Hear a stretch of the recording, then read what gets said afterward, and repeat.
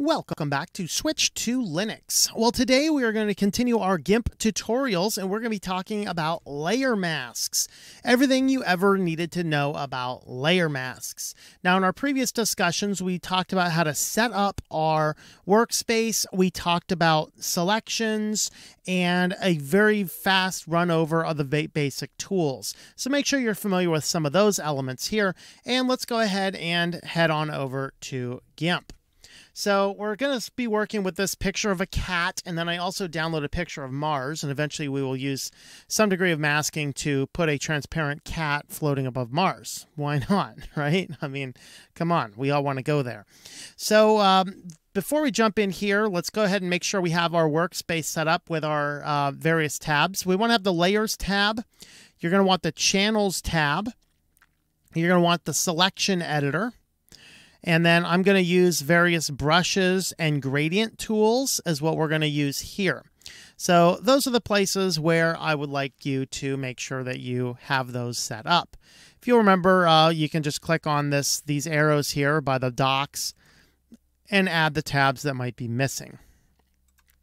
All right, so next, let's talk about adding the layer masks themselves. You can add them under the Layer menu under Mask, and there's various options.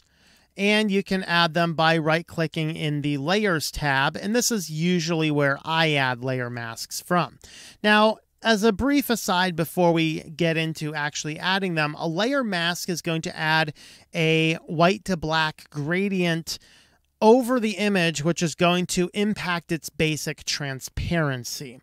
And that is going to be an important factor because you might want to fade something in. You can use this to accentuate colorations. There's so many different applications of layer masking that make it such a useful tool.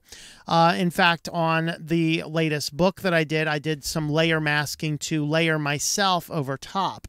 Let me go ahead and show you what that looks like. So here I don't have the actual GIMP file with me on this particular computer here, but you can see what I did with this one here is I used the image there and I used a faint gradient layer mask to fade myself slowly into the background.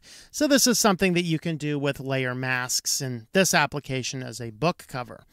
So let's go ahead and talk about how to make these work. We're going to come on over here, right-click, and add the layer mask. Now, we have a couple different options, and note we also have an option to invert the mask. So if you have invert the mask, everything I say here is going to be the opposite. So the white is full opacity, meaning that we're going to have a white layer mask, and what we physically see in the image shouldn't change because white means 100% of everything is going through. Black would mean that nothing in the image is showing full transparency. So any degree of grayscale throughout is going to give us just a faint coming through of that particular image there. Now, Layers Alpha Channel deals with the Alpha Channel, the transparency channel as it is.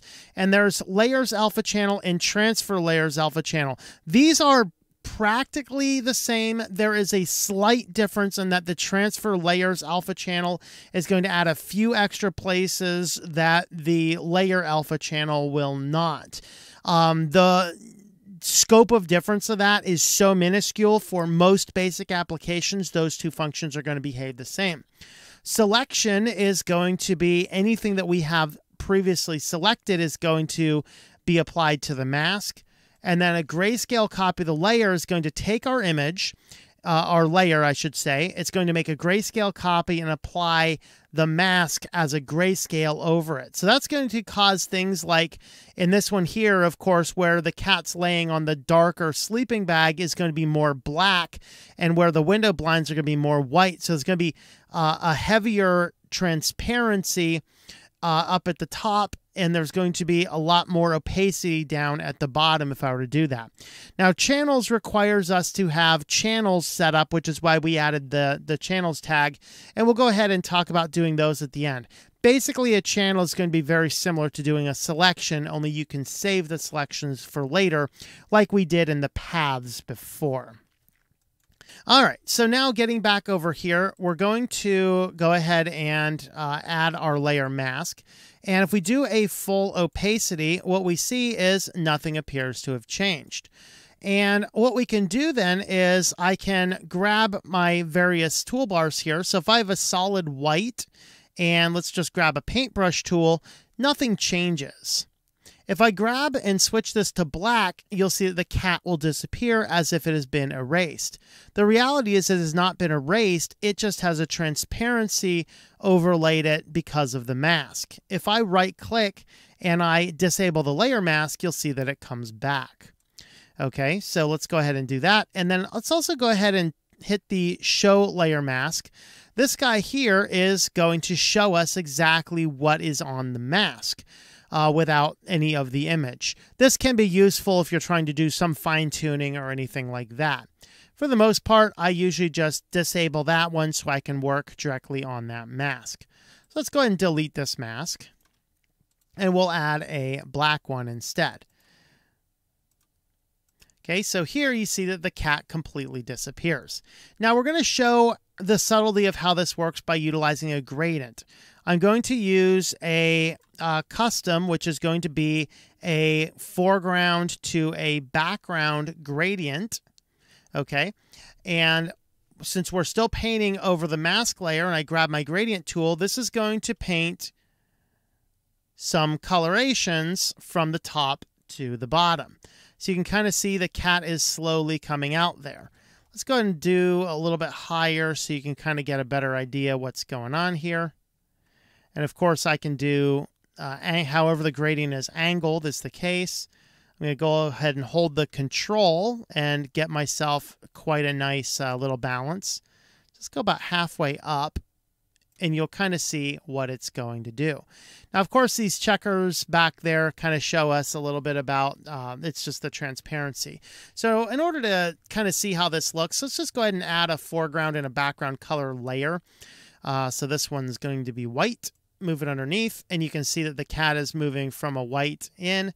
And then we'll add another layer, and we'll call this one the foreground color, which is going to give us black. So you can see that this one gives us a little bit, this is a nicer looking image where it kind of fades out the top where it is, accentuates the kitty a little bit. But let's go ahead and do another application that a lot of people do. Let's colorize the cat and decolorize everything else. So let's just hide these two layers, and we're going to go ahead for now, we're going to delete the layer mask. This is a common one. You find a lot of tutorials. I'm just going to show you how to do it.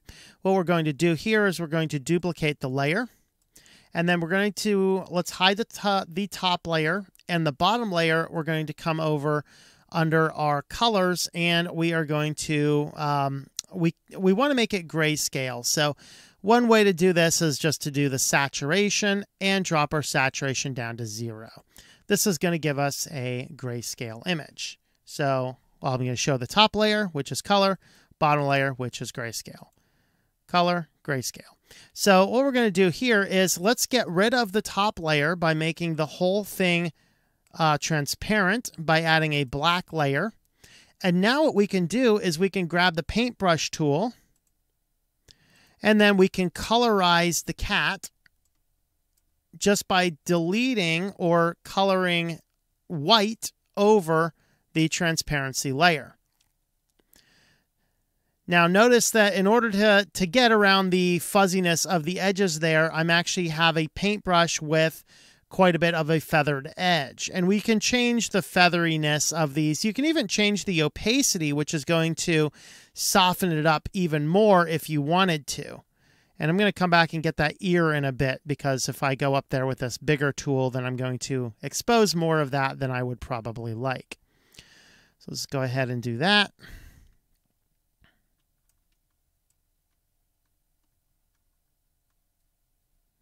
And you can see that I goofed up and overrode a little bit there. Oh, I exposed a little bit of blue. We can actually just fix that because it is a layer mask. Just go back on over it with black the other way. Okay, let's go back to our white. We're going to reduce our brush size by about half. And then we'll go ahead and patch in the ear. And that's how easy it is to do a colored cat with a black and white background. So that's kind of nice. Let's go ahead and send our kitty to Mars, shall we? Does that sound fun? Now, you can do other fun things. You can mask to selection. So If we have that, you can actually see, oh, I have a little bit of error down there. Let's deselect that and let's fix my error down here. So go back to this. And just a hair right there and right there. Okay, so now let's do that again. Let's do mask to selection. So now I have mask to selection. We're going to go over to our selection tab that we had you pull in. And then this button down here adds selection to channel. So we're going to go ahead and do that. Now that you have a channel set in down here, we are free to deselect this guy, and then we can actually add a channel to that at any given time later. So that will now appear. So if I were to just hide this layer, let's come down here and add a layer mask. Now I have the option to do that. You can see that gets rid of everything but the cat. All right, we're going to undo that though. And what we're going to do is let's go ahead and add my picture of Mars. And I put that directly on my desktop. So there it is. There's my picture of Mars. It looks like I need to make it a little bit bigger here. So, well, I have a hotkey set, but I'm going to show you guys better what I'm doing. So I'm going under Layer. I'm going under Scale Layer. And we're just going to increase the size of it a little bit. So I'm not sure exactly what size this is. Let's just increase this to 3000. See what that does. And we're very close there. So that's my hotkey. There we are. That's better. Now we'll go ahead and drop this guy down below it. And let's kill this layer mask. Oop, I accidentally deleted the layer, not the layer mask. Kill the layer mask. We're going to hide this. Show this kitty here. Now, if you'll remember, if I head on over to Add Layer Mask, hit the channel, boom, I get rid of everything except the cat. So now we can set our cat wherever we would like on, well, let's actually apply the layer mask first. So we're going to apply the layer mask. This is going to merge the mask with the layer. So now I'm free to move the kitty anywhere that I would like on Mars. Now it's a little, the angle's a little odd. So if you'll remember, we had some perspective tools. So we can do some various perspectives here, and we can probably change some things. Let's grab the perspective tool, and we can probably just adjust the kitty a little bit so he's a little bit, he looks like a pancake now, but anyway, why not? We've gone ahead and put the kitty there on Mars. Let's just go ahead and do that. So yeah, when the Mars landers showed up, they didn't know they were getting a cat. But anyway, there is how we can use those, the various elements here. Let's undo the perspective tool. There we are. And let's do one more thing. Let's make a Cheshire cat. Okay. So let's go ahead and first we're going to add another layer mask. And with this one, we're going to do a full opacity so it doesn't appear as though anything changed. And now remember how we used the gradient before. We're going to go back to our gradient tool, and we're just going to do some adjustments here and see if we can get the kitty somewhat nebulously disappearing on us.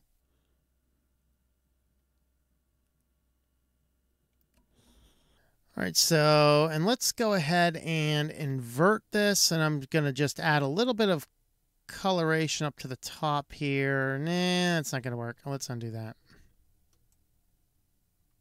Just want to get just a little bit more in the top there.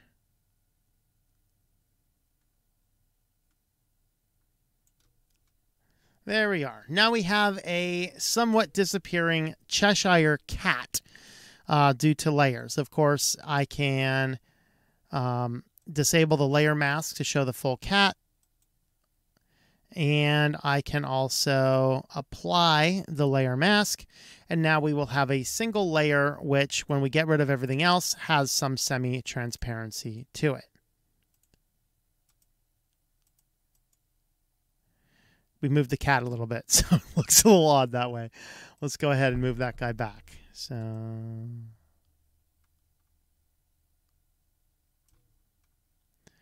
now we have a somewhat fading cat. So these are the applications of layer masks. Hopefully this will help you get a little bit more familiar with layer masking in GIMP and gives you a basic overview by which you can start playing around and seeing a lot of the different functions and features. Of course, we didn't cover in this video how you can do some nice text with a picture on the background. That's fairly easy to do. Add the text, select it, create a layer mask, boom, there you have it. Just so many applications to this function. So thanks for watching, guys. Let me know what else you want to see in GIMP in the comments down below, and we will go ahead and get to those in future editions. So thanks for watching, and we will see you guys next time. Thank you for watching this video from Switched to Linux.